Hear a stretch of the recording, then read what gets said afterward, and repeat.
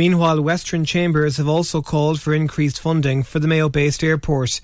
Achill native and CEO of the Galway Chamber, Deery, says the airport is of critical importance to the West in providing essential connectivity to global markets for regional businesses, in providing a gateway for much-needed tourists, and in attracting foreign direct investment into the region. Ireland West Airport Knock is really critical to employment in the region and to sustaining employment in the region.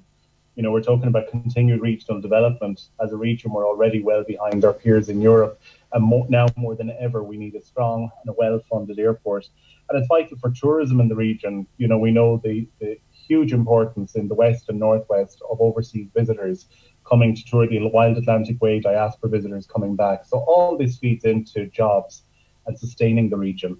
And we met the Minister last week, the chambers across Mayo. We had Castlebar, Claremorris, Ballina, Ballyhonus and Westport, Sligo and indeed ourselves in Galway, and really drove home the message to the Minister, who to be fair, is from the West and understands the importance and significance of regional air connectivity, but drove home to the Minister that continued funding now and into the future is vital. Our airport has taken years to develop to where it is now. You know, it's a world class. It's something that we can be really proud of, and it's important for us to get in and out of the West. But they have a shortfall in funding this year, not as a result of anything they've done themselves, but this pandemic.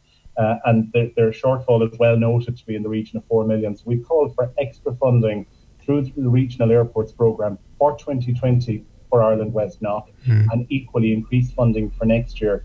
And it's important also, the conversation with the Minister covered the supports for airlines to continue flying into the regions, because these routes, and attracting an airline is a big deal for an airport, but then trying to develop out and increase routes is a huge amount of work, energy and investment that's needed. And what we're seeing bit by bit is the unravelling of routes. And I think it's important. People are not as animated about this as they should be, because they think, well, when a vaccine is found and all this is over, and please God it will be at some stage, sure, we'll be able to go back flying again, but there's no guarantee that we'll have the routes or those airlines. Yeah, because prior to COVID, Kenny, like last year, Ireland West Airport Knock was one of their busiest years, 807,000 passengers, and this year, all indication, the hopes were I was going to get to that all-important 1 million figure, but as you said, COVID hit. It's going to be very difficult for not just Ireland West Airport Knock, the entire aviation sector. So that's where the real uncertainty lies. Okay, people say they will use the airport again, but as you said, will the airlines be there? And that's the bit that I think people miss. You know, airlines at the end of the day are commercial entities, and they will send their planes where they will get higher load factors and better margins on those routes. And typically what we're seeing already in Ireland is there's a huge dysfunction.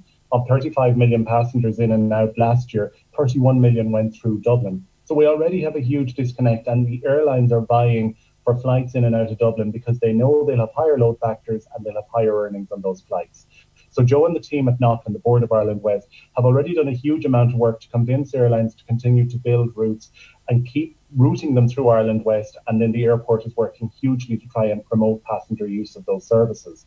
And what we find once airlines begin to withdraw those services is bit by bit, it's really, really hard. There's a tough mountain to climb now for Ireland West as it is to try and rebuild capacity for 22, 23 and 24, when hopefully we're back to normal flying conditions. But the last thing we all want to be doing is getting on a bus from Mayo, from Galway and from Sligo, heading to Dublin to queue for hours going through security when we have our wonderful airport in Ireland West in Knock.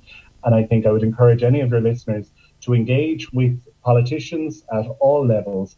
There is still an opportunity to address this. That was made very clear to the Minister. The November economic plan is being worked on at the moment at government levels. And we were very clear in the ask last week. There's additional funding sought for this year, next year, and indeed a commitment to the future of regional airports. And I think that's the clear message we want to deliver through Chambers. And that's Achill native and CEO of the Galway Chamber, Deery.